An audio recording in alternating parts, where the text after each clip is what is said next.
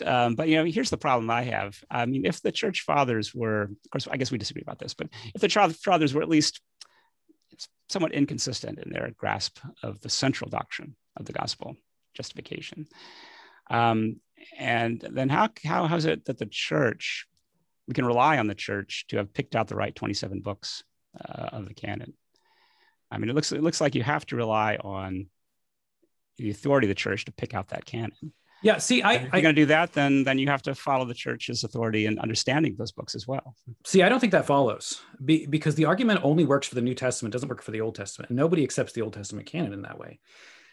As we look, for example, it's true. I mean, think about, okay, so hear the argument first. So if you look at the first century, generally there was a canon of the New Testament. Now, there's this whole Council of Gemini, and whether that was actually even a council or not is kind of a debated point. Right. But generally, Jews had, yes, right. There was an accepted tradition of what books were in Scripture. Now, we can do things like debate the apocryphal text, and I think that issue is actually not clear either way, personally. But wait, I mean, the Deuterocanonical books were part of the Septuagint. They were part of the Septuagint, but they were not part of the Masoretic text. Now, but the church was using the Septuagint, I think. Isn't that pretty clear? Well, there is a diverse opinion from the fathers on those particular books. So we do have a number of different canonical compilations. For example, Athanasius does not include the Deuterocanonical books. So it's not that clear, okay? And I'm still convinced it's not that clear. I wouldn't split the church over whether you have those Deuterocanonical books or not. Personally, Lutheran Bibles used to all have them, so did Anglican ones. King James. Yes, and I have, make an argument for the Apocrypha. That's fine, okay. But the point is, whatever view of that you take, you have to come to a perspective in the first century that somehow God made it clear which books were the Old Testament, and we accept that without then accepting all of the interpretive traditions of the rabbis, because Jesus himself criticizes those. You see, so the argument... I'm confused, because I thought you just got through saying there wasn't a consensus in the church over those books until much later.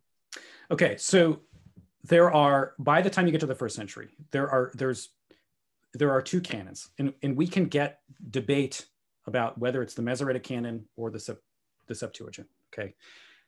I'm setting that particular part of the debate aside at the moment.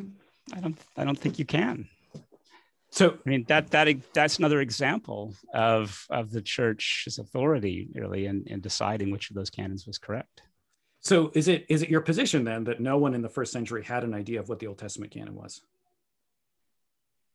Well, if you were in the first century, could you know what the Old Testament canon was? That's a good question. Yeah, I don't know. I mean, certainly you knew that certain books were in the canon for sure.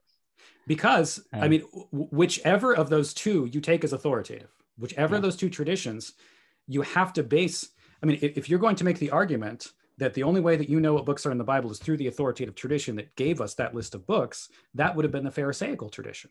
Not because we know that the Pharisees had the larger canon.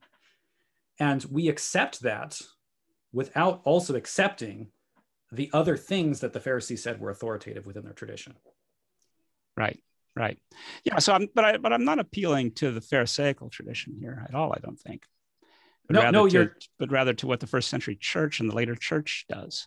No, you're not appealing to the Pharisaical tradition. My point, though, is that in the context of the Old Testament, everyone is okay accepting the tradition that is the books of the canon of the Old Testament, without then saying that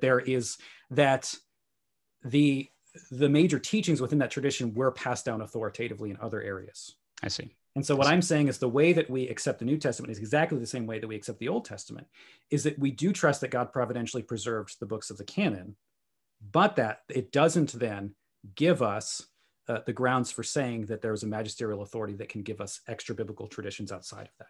I see. It seems to me to be the way that the Old Testament works. Mm-hmm. Mm-hmm. Right. Yeah, okay. That seems reasonable. Do you mind